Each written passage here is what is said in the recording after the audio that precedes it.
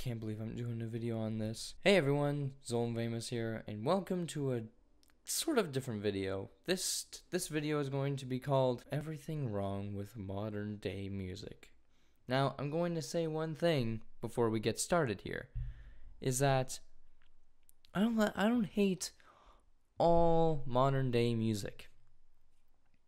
I like One Republic and 21 Pilots and a few other modern day bands, but that's not what today is about.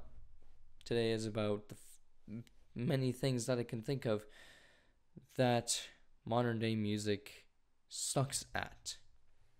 Alright?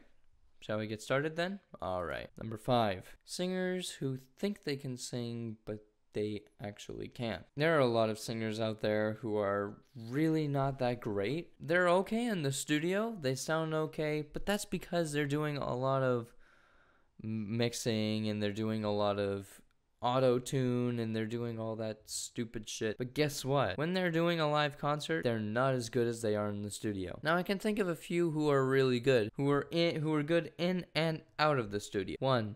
Karen Carpenter. I love her singing. Rest in peace. Stephen Wilson, Peter Gabriel, Phil Collins, Colin Blunstone. They are all good singers, in and out of the studio. Now, number 4, computer-generated shit. I don't know why. That one's one of the big ones.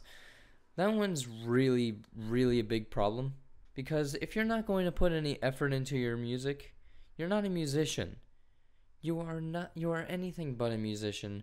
You are just someone who does a beat and sings to it. You're not making music. Come on. If you have at least one instrument, then I'll call it music. However, it also has to have a good melody and it has to have a good tune. But guess what? Computers have been taking over, and the more that they keep on going at this,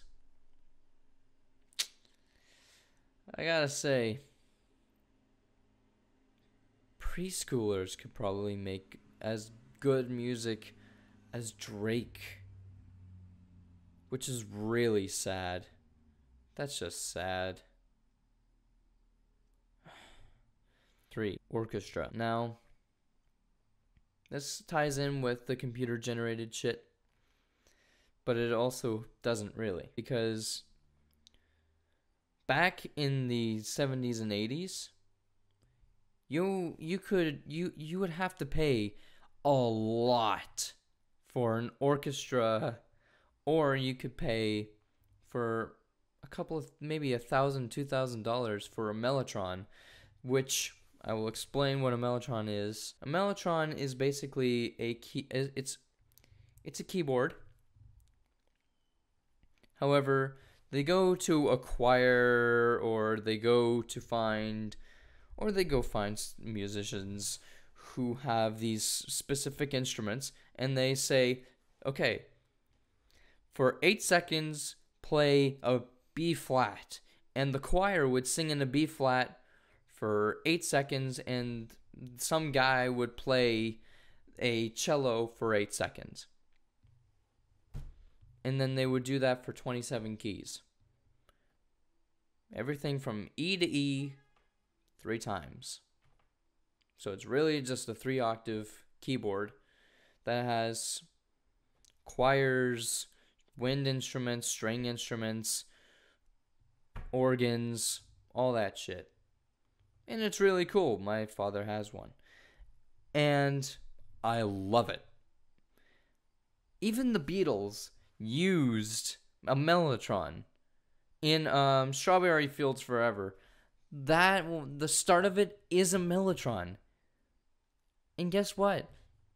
You can buy something for $100 that is just as good as strings in an orchestra, where you would have to pay $10,000 if you were in 1980.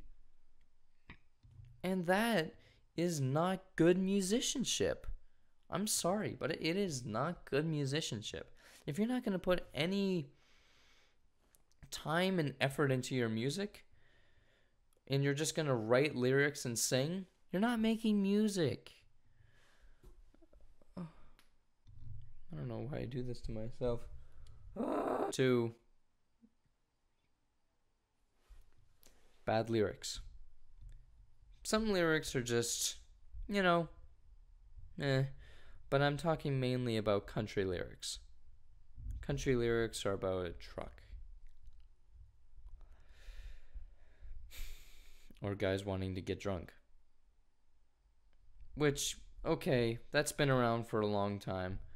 But if you listen to some Gordy Lightfoot and you're a country fan, listen to Gordy Lightfoot. You'll love him more because he has really good lyrics. Trust me, I'm a Gordy Lightfoot fan forever, man. His lyrics, they're lit, fam. I hate myself for saying that. Now, this one is the biggest one.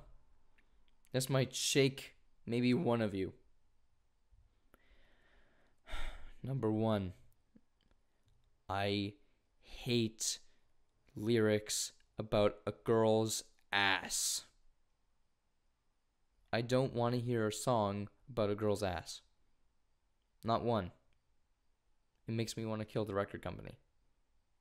Not literally, because that's wrong, but it makes me want to take down the song and shove it into a fiery pit of hell. Here's why. If you're an old rocker like me and my father, we write songs about some love songs, mainly historical songs, such as Trail of Tears, which is Indians being forced to go from one end of the country of America to the other.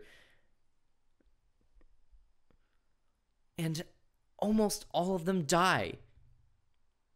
It is an American tragedy. And it's fascinating.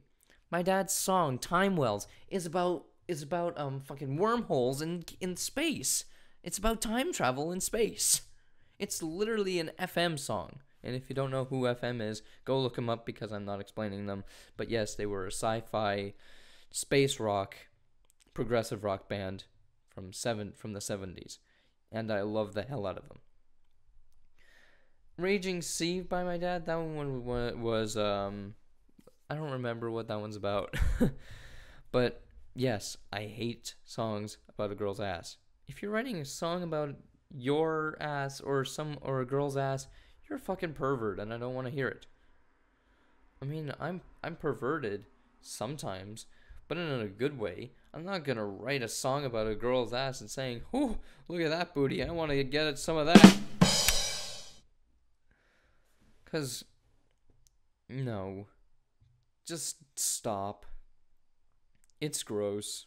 No one wants to hear it. Especially me. Alright, that's all I got for today. If you liked what you saw, and if you want to see me rip on old music a little bit, I'll see what I can dig up. But for now, thank you guys so much for watching. Peace.